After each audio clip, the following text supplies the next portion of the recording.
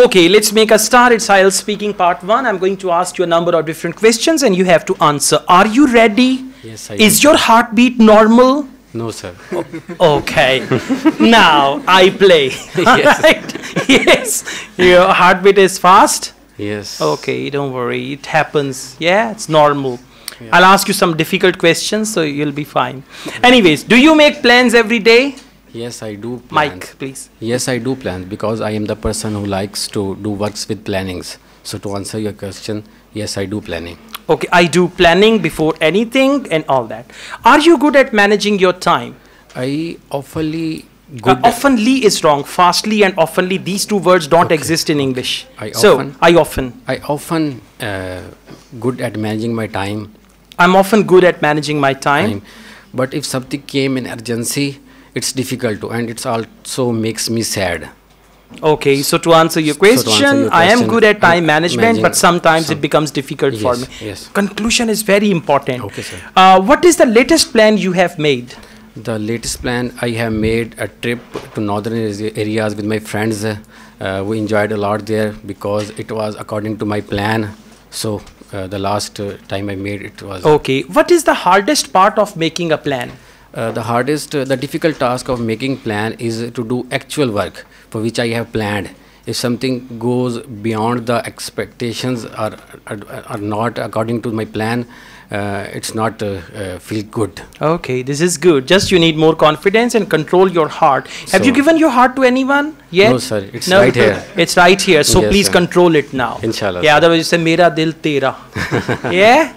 All right. I've got a friend, actually, his name is Yasin. When he got engaged, he Yes, started listening to songs. Tere naam humne kiya hai, Jeevan Up. For 5 years, he was engaged and he listened to the song Tere naam humne kiya hai and all that. And then he got married. And right now, after 5 years of marriage, you know what does he listen to? Yes, what? Lai vi na gayi, tere bhai vi na gayi. So yeah, these changes actually come ahead.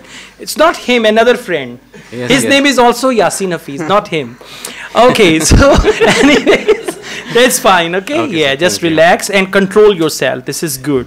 We give you more pressure than you going to get in actual exam. Yes, please. Yes, sir. What is your favorite festival and why? My favorite festival is Eid because I belongs to Muslim community. Belong to. Because I belong to Muslim community, and Muslims celebrate Eid celebrations twice in a year. First time Eid al-Fitr after the Ramzan, and second time Eid al-Fitr. So to answer your question, my most favorite festival is Eid's. That's good. Okay. Now let's go on. How do people celebrate this festival? Now don't go into the detail, just in 4-5 sentences. How do people celebrate this festival?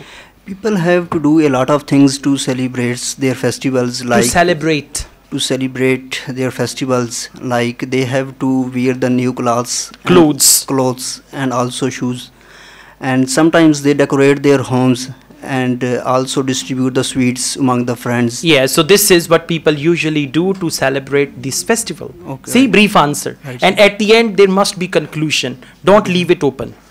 Let's go on. What is the most popular festival in your country?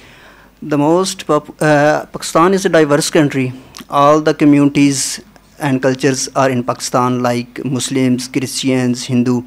But to answer your questions, I think the Eid festival is most common because the Muslim Muslim community is in majority, so that is why. That's all why. Right. This is good. One last question. Do you celebrate these festivals? Yes, I celebrate all these festivals, including the Christmas also, because I have also many friends who are the Christians. A Christian. Who are the Christian, yeah. Who are the Christian, and some of my friends belong to. Sorry, some of them belong to Hindu community. They celebrate Diwali. Okay. And I also celebrate with them. All right, this is very good. This thing shows you are like all normal. If it is UKVI, these type of answers are really accepted there. Well, never answer that shows you are fundamentalist. Okay, especially in UKVI, never give any answer that shows you are a fundamentalist or in the future you might turn into a fundamental person and all that, okay? Just give normal answers, because in UKVI they check each and everything. Even if you touch your nose, they say, okay, he touched his nose. All right, so because of the surveillance cameras and each and everything, so never take politics and religion in your answers in IELTS speaking. This is my advice, politics and religion, right? Just answer normally, it's okay, fine. Okay. Thank you, thanks a lot.